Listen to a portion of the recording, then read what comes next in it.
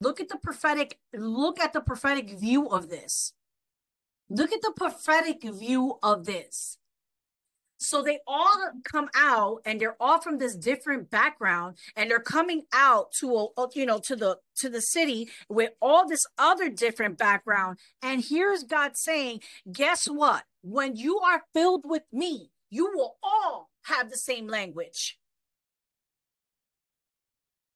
When you are filled with me, when you are filled with my spirit, you will all have the same language and understand each other. It like it's biblical. Yeah. This is not something of the day. This is the something of now. This is the Bible is now. It's not then. It's just now because we're in the New Testament. We're in the now, and we're looking at these things.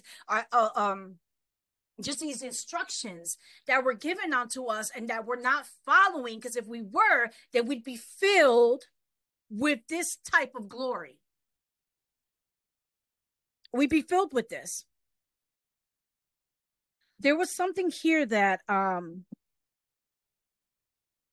liked, and he was saying that Peter, he referred to Peter as a magnet.